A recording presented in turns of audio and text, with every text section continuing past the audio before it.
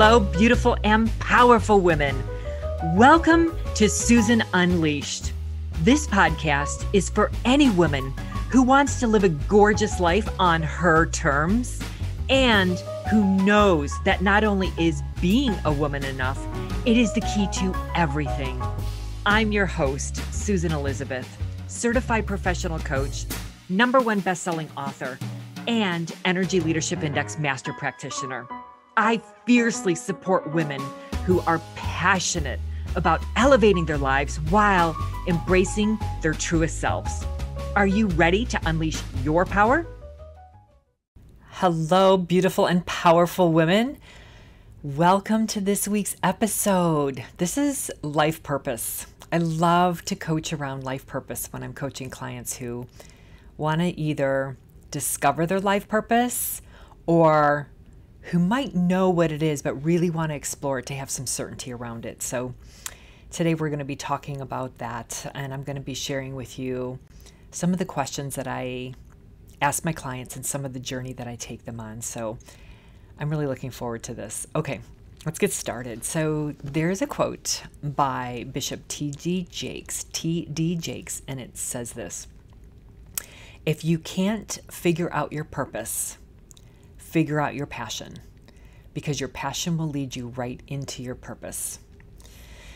There's another quote by Mark Twain that goes like this: "The two most important days in life are the day you were born and the day you find out your why." That is so cool. I love that. Okay, so life purpose. This is a big one. And I love to go to the place in our lives, and I've done this for myself with my own personal development, but I've done this with many clients of mine, where we go to the end of our life and we imagine we're at the end. We know our life has come to an end and we're in our last moments and we're still fully aware. And, don't let this scare you. Don't let it be like, I can't believe she's talking about that. But it's just an honest conversation around, I don't want to get to the end of my life and realize I got it wrong, or I didn't live fully in my purpose, or maybe I should have done that, or maybe I should have done this. Really looking back and not having any regrets for the way you lived life, loved, and the way you showed up for your life. So that's a little bit about what today's episode is. So it's kind of a serious topic because so many people feel like they're passing through lives and they don't really know their purpose, or maybe they haven't spent the time or invested in their time to discover it and explore that. So I want to share a little bit with you because I really hold the perspective that life is such a gift, and as I move through life and I've experienced, heartbreak and loss could be in the form of, losing a relationship with somebody or losing somebody to a death, or whatever else that is. And when you really experience your life and as you move through it, you really realize that life is precious. It's a gift and it is not to be taken for granted. And you think of people who've maybe had terminal illnesses and, it's the one thing they would wish for more of is more time and more life, right? So I used to think my life purpose was about achieving and doing and performing and achieving the next level. But after many years of doing and achieving and realizing I didn't have more happiness, true happiness at those levels that I was achieving at or operating at or having more stuff, I really learned that life is about being and about experiencing all of life and the moments in life and the love that I've had in my life. So it's experiencing life and love and having gratitude for that in my life. And it's really about those deeper appreciations for all of the blessings in life and of life, right? So I've realized it's not what I do, it's how I do life. It's who am I being while I'm showing up for my life and I'm putting my value and my gifts and talents out in the world and I'm receiving what I'm receiving in return for those. So it's not just a means to justify a means. It's how do we experience life and create meaning in everything that we do? So what I realized, what I really wanted, and what I've discovered my clients really want is that it's a deeper meaning in our lives. It's a sense of purpose, and it's having value and being valued, and it's experiencing true love. Because love is something that you can't put a price on it, and you can't quantify it. Like, how do you know it's love? I mean, how do you measure it, right? But if you were to never experience love again, and somebody told you they would pay you all the money in the world to never experience love again, I mean, how would you answer that? And I think we all really want is a deep purpose, a deep sense of meaning. You know, are we coming here? Are we living the life that we're really truly meant to live? And are we getting the most out of life, you know, and the experiences of it? So we really want this sense of purpose and this sense of value. And I like to take my clients on a journey to connect with their deeper selves and their deepest desires and what they're really craving in their life. So we go through and we define their values. Some of them, if I've been working with them for a while and we've already defined their values, we'll relook at their values. And if you've never done values work, it's a really cool thing. I learned it from my life coach, and then I learned it through my IPEC training, the schooling where I became certified for being a professional coach. And values are just a really, really cool thing. We'll do a whole session on values on another episode. But when we discover our values, we realize those are the things that drive us, that, you know, help us to make the decisions that we do in life and help us to inform, to make decisions. They're like our guiding North Star in a way is our values, our sets of values. So you can have a goal in your life and you can have things that you want to achieve, and there's nothing wrong with that. But when you dig underneath your goal and what that intention is, that's when you can start garnering insights into your life purpose. So we create a vision, we clarify that, we define what their deepest desires are, and what my clients are really craving in their lives, because those are indications that point to things that are maybe some of the reasons why they came here in this lifetime to do what they're doing, or they're craving things that maybe they're not doing that they need to start doing to feel more fulfilled, to feel like they're really living in alignment with what they came here to do and who they really are. So I like to ask my clients some empowering questions, and empowering questions are not close-ended. Sometimes they can be close-ended, like yes or no, but I like to ask empowering open-ended questions. And open-ended questions are questions that is not a yes or no answer. They're questions that will lead you to think about things like the whys, the whats, you know, the hows. So some of the questions that I ask my clients are, tell me, what does more purpose in your life mean to you? So that's one of them. And I'm going to ask a series of them here because these are some of the questions that I actually take my clients on a journey. And another one is, what do you crave? What are you really craving in your life? Or what are your desires? You know, what are you really desiring? What are you really craving in your life? So we sit with that. Sometimes they journal about it. They might have some success work around that, meaning, you know, think about it, you know, take away, journal about it. Let's come back and talk about that. Sometimes we'll name things off right on the spot during one of our coaching sessions or group sessions with people. I love to do group coaching too, because when you listen to somebody else, it's like, oh, that's true for me. Or when you listen to somebody, it gets you to think about that for yourself. I also like to ask, what makes you happy?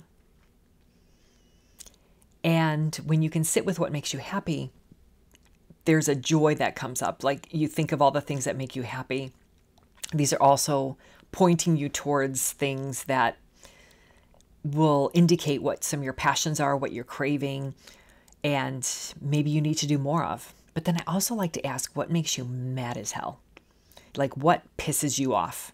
Because that's also going to give you information for maybe what part of your life purpose is or what your life purpose is. It's very, very cool. So when we're also going through the life purpose questions, and I have a life purpose tool that I use. It's also in my Secrets of Savoir-Faire Living course as well. We cover life purpose, and I have a life purpose tool in there. But really interesting if you want access to that, or if you want to do one-on-one coaching, by all means, I am here for you. But when we look inward, when I do one-on-one coaching with my clients, we'll do strengths work, we'll do the values work. I'll even do the ELI assessments, which is the Energy Leadership Index assessment. Very, very cool tool that's going to give you information about how you're showing up for life, and then how you're showing up under stress for life. And it's all about self-awareness. All these tools are about self-awareness. And then, these things are going to lead you to your interests, your passions. And then, it'll enable you to imagine the possibilities that you have in your life too. Some other questions I like to ask are, what does the world need from you? What does the world really need for you? Because think of it, you came here to live life with your own unique self, the way you do things, your own gifts, your own talents. And so the world, you came here to offer these things. The world needs these things for you. So what does the world need from you? And what is it that you have to offer this world? Very cool. And if you had all the time and money in the world, what would you really be doing? That's a big one, because so many people think they're stuck in their jobs. They don't have enough time. They don't have enough money. They need to keep doing the same thing over and over. But really, if you had all the time and money in the world and you stepped back, what would you really be doing? And then sometimes if I have a client who really bites on that, we find a way to create their lives in a way that will give a plan, and we'll create steps on how to get them into that. We'll shift them into that. Sometimes it's a career change, a job change, could be a relationship change. And we'll get the client living into alignment with the life they really want to live and do what they really want to do. And it will give them more meaning each day. And when you have that meaning in your life, that is how you're getting evidence and feedback for how you're living in your purpose. And you're enjoying your passions. Things are so much more meaningful, right? So another question I like to ask is, who do you want to be? Not what do you do for a living? Who do you want to be? And are you living her each day, each week, each month, each year? And that is a wonderful, wonderful teacher when you can sit in the question of that. And then when I ask my clients questions about when you're doing something, what is the feeling you get? Because that's a big thing, is feelings, right? When you get the feedback and the emotional response, like, this is good, I'm living in alignment, it feels good to be doing what I'm doing. Because when you're doing something that doesn't feel good, you're not living in alignment with what you're supposed to be doing.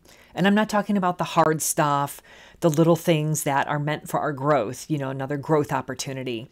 Like, we all know, let's be real here, we all know in our guts when we know we're supposed to be doing something and maybe we're not supposed to be doing something.